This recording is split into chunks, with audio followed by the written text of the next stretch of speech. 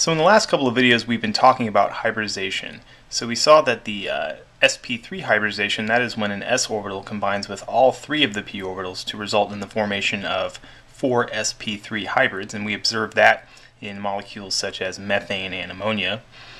Then we took a look at Sp2 hybridization, which is the combination of the s orbital with only 2 of the p orbitals, leaving behind an unhybridized p orbital and also forming 3 sp2 hybrids.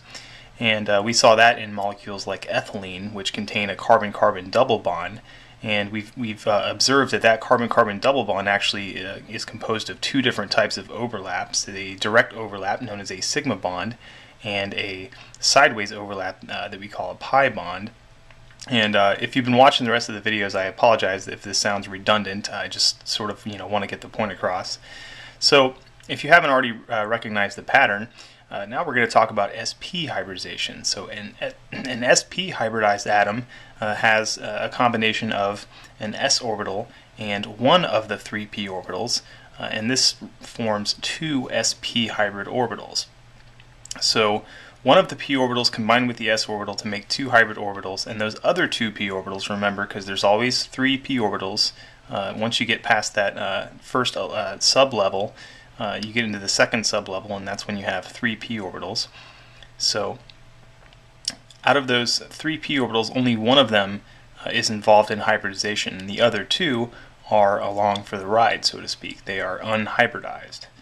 So each of those 2 sp orbitals has 50% s character and 50% p character, and mathematically it turns out that those orbitals are 180 degrees apart from one another. So any sp hybridized atom is going to have a linear geometry around it, 180 degrees apart.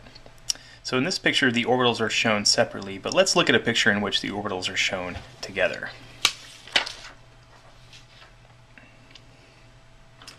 Okay, so basically, so what's going on with this picture? Well, we have our sp hybrid orbitals and we have our p orbitals all shown together. So the sp orbitals, this is one of the sp orbitals, and this is the other sp orbital. So each of these orbitals actually has another, sort of back lobe to it. You know how those hybrid orbitals tend to have a small back lobe on the other side of the nucleus. They're not shown in this picture because it would have been very, very difficult to draw it. Anyway, so those are the sp orbitals, and then you also have the p orbitals. So this is one of the p orbitals up here. And then this across here is the other p orbital. So when I've drawn the p orbitals actually have both lobes shown together. The sp orbitals, I haven't shown the back lobes because they sort of interfere with one another and are extremely difficult to draw. So what does all this mean? Well, as I mentioned before, those sp orbitals are 180 degrees apart from one another. And the way that the p orbitals are oriented, in the plane that is perpendicular to the line that is formed by the sp orbital. So remember, you can basically draw a straight line through the center of the sp orbitals, and that's why they're linear. They're 180 degrees apart. And the p orbitals, which are perpendicular with respect to one another, so that'll always be true for p orbitals, any pure unhybridized p orbitals. Those p orbitals are perpendicular to one another, and the plane that those p orbitals form is perpendicular to the line formed by the sp orbitals. So that means that the sp orbitals sort of cut through the plane formed by these p orbitals. So the way I've tried to draw it, so that this lobe here, or this sp orbital here, is sort of coming in front, towards you, and this sp orbital is sort of going back into the page. So that is basically what an sp hybridized atom looks like. So now let's look at a molecule in which atoms are sp hybridized. So this is what we call acetylene. It's also called ethyne, and it consists of 2 carbons that are triply bonded to one another. So there's a triple covalent bond between the 2 carbons, and each of the carbons also has a hydrogen bonded to it as well. So the carbon atoms in acetylene are sp hybridized, and this is a good point, a good place to show basically how a triple covalent bond works. So when we talked about Sp2 hybridization, we saw that a double covalent bond consists of a sigma bond and a pi bond. Well, a triple covalent bond actually consists of a sigma bond and 2 pi bonds. So basically, this picture basically shows all of the orbitals.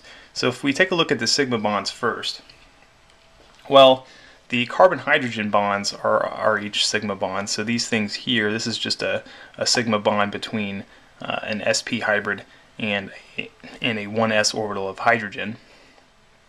The bond in here between the two carbons, this overlap is a sigma bond between the two sp hybrid orbitals. So let me go ahead and write all this down. So we have this, which is a sigma bond between an sp orbital and an s orbital. This thing in here is a sigma bond between an sp and another sp.